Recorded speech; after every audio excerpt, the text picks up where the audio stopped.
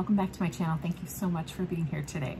My name is Joss, and if you love to talk about fragrance and perfume, you've come to the right place, and I hope you consider subscribing. And if you're just joining me for the first time, welcome. I'm so glad you're here. And if you're returning, thank you so much for your continued support.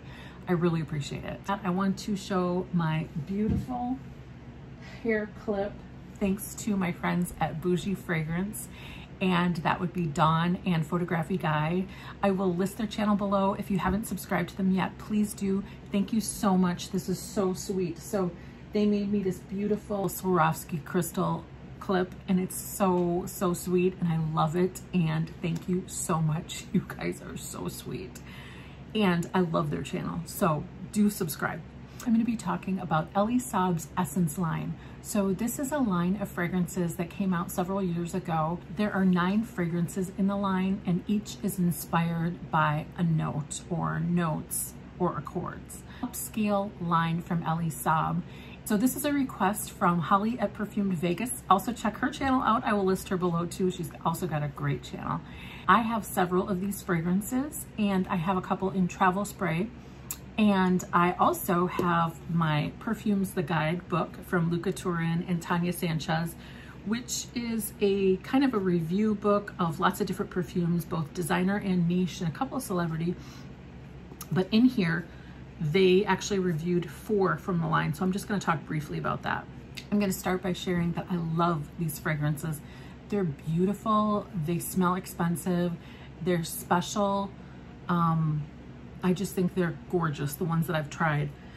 I have found that the longevity is not great, like I only get 2 to 3 hours. If you have a different experience, I would love to hear about that down in the comments. I'm hoping it's just me, because these are so gorgeous, and I just want them to last. So currently, many of them have been discontinued and are hard to find. I know they have a couple that are on Fragrance Net and a couple other similar sites like Fragrance Buy and Fragrance X. There are a couple that are still available, but mostly they're a little bit hard to find. So the first one that I have is number 1. So this is Essence number 1, Rose. This has 4 kinds of rose. It has Bulgarian, Damask, Turkish, and Centifolia. And I know there's other stuff in here, because I'm getting like lots of interesting spices or something. So this one smells it's very deep, rich, and spicy to me, and I really love it. It's interesting.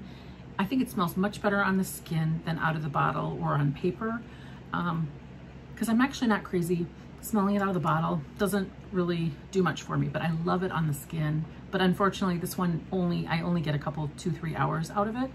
But it's gorgeous. So I'm just gonna go into the book a little bit, just because I always think it's interesting. So Luca Turin, Tanya Sanchez gave number 1 Rose 4 stars, and they say it's like Cola Rose. I also forgot to mention the nose behind this whole line is Francis Kurkdjian of Maison Francis Kurkdjian. So Francis Kurkdjian was a perfumer long before he started his own perfume house. So he's done lots of really well-known and popular fragrances, including this line, and he's also done things like My Burberry Black,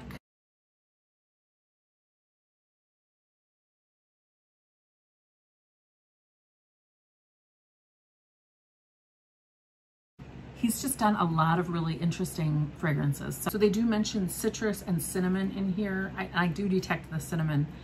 It achieves a delicious effect that makes me want to try stirring rose syrup into my next Coca-Cola. So, and then number 2, Gardenia, is one I just have in travel spray. And this one has gardenia, jasmine, and sandalwood. And this one also got 4 stars. And the highest rating you can get in this book is 5 stars. And so 4 stars is very good, because these guys can be tough critics. So the Gardenia got 4 stars. This is the sort of fragrance that restores one's ebbing faith in cost no object perfumery. Really great classical work, and for once arguably worth the money. So that's pretty good praise, and I really do like this one. I just sprayed it on not too long ago, and it's, you know, it's very faint. So I'm hoping, like I said, I'm hoping it's just me, because these are so beautiful, and I just wish they lasted longer. Anyway, then number 3 is Ambre or Amber. And that I have this beautiful bottle. And this one has amber, opoponax, patchouli, and sandalwood. And this one got 3 stars. I really love this one. It's my favorite amber. 3 stars, and they say bread amber. Manages a different twist and sneaks an inch closer to Shalimar by being fresher than most, with a slightly sour tinge balanced appealingly against a quiet, invitingly edible note like bread dough. I guess I never thought about the bread aspect of it, but I actually have a more in-depth review of Ambre in a different video, which I'll put up in the cards. And again, it's my favorite amber fragrance, or I should say amber centric, because lots of fragrances have amber in the base notes. This one is just really amber, and it's gorgeous. I love it. I would probably give it higher than 3 stars out of 5. But again, this one, I get better longevity out of this one than the other ones. So I do love this one. It's number 4, Oud, which I don't have. And this one's pretty hard to find. I think it's got black pepper, benzoin, and oud. And they gave it 4 stars. Incredibly elegant, both on man and woman, and probably best sprayed on fabric to safeguard the complexity of the top note accord. So, I would love to get my nose on that one. And let me know if you've tried any of these, what your thoughts are. I'm definitely interested. The next one is, for some reason they skipped over 5. I don't know why. Vetiver. So number 6 is Vetiver. Vetiver, bergamot, grapefruit, papyrus, and clove. And this one I have a travel spray of. This is beautiful. I sprayed Gardenia on one arm and Vetiver on the other, and this one is also almost gone. So I don't know, it's beautiful but fleeting. And then number 7 is Neroli, which has Neroli, clove, musk, cedar. This one I think is actually available currently on Fragrance Net and Fragrance Buy, possibly. So I'm assuming it's a summery spin, and I would like to try it, but I don't think I want to get a full bottle. And then there's number 8, Santal, which is this one. And this has cedar, vetiver, cardamom, osmanthus, apricot, suede, and sandalwood. So I think this is gorgeous. So you get the sandalwood, but those other notes really amp this up to be so, so gorgeous and very gender neutral. All of these are gender neutral. Again, I only got it maybe 2 to 3 hours out of this, which is sad because I just love these. But these are so beautiful that they're definitely worth decanting and throwing in my purse. So that's probably what I'm going to be doing when I wear these, when I'm going out of the house again. So this is Santal, and I really like this one. It's beautiful. And then there's 9, Tubéreuse, which has tuberose, bergamot, cinnamon, musk. And that's another one that I've seen available on Fragrance Net and Fragrance Buy. And finally, there's number 10, Amande's Tonka, which has almond, tonka, and woody notes.